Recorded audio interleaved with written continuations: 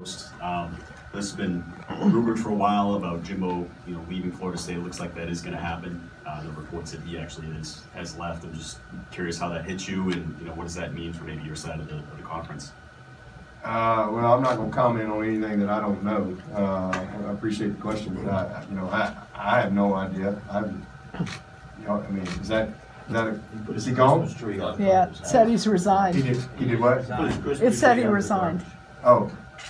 Is that like a tweet? I don't think it's fake news. Well, I don't know if that's accurate or not. I appreciate the question, but if it is, he's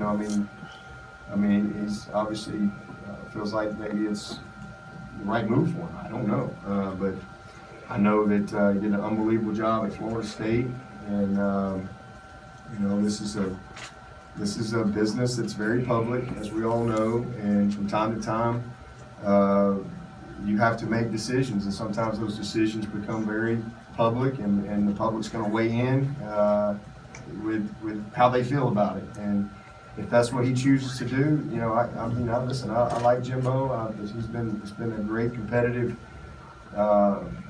journey. I've known him forever.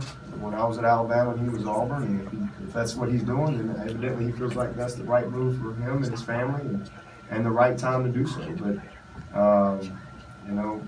Florida State's Florida State, and they'll hire a great coach. I don't have any doubt about that. And I guess we'll see him next year if that's what he's going to do. We play Texas A&M for the next 2 years. If he is, I can't get rid of him. So still be a thorn in our side.